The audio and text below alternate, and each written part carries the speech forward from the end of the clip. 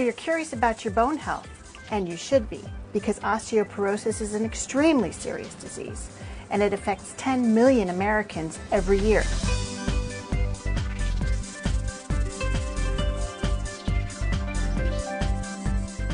On the left is a picture of a normal hip. On the right is a hip fracture. That's gotta hurt.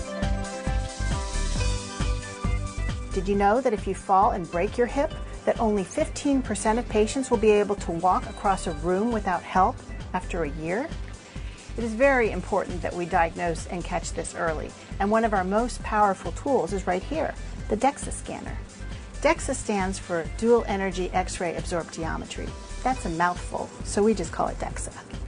What happens is you come in and you lie in this very comfortable bed. This tower scans over your body, and then within a minute, the technologist has a measurement of your bone density. One test can tell you whether or not you even have a problem with bone mineral density.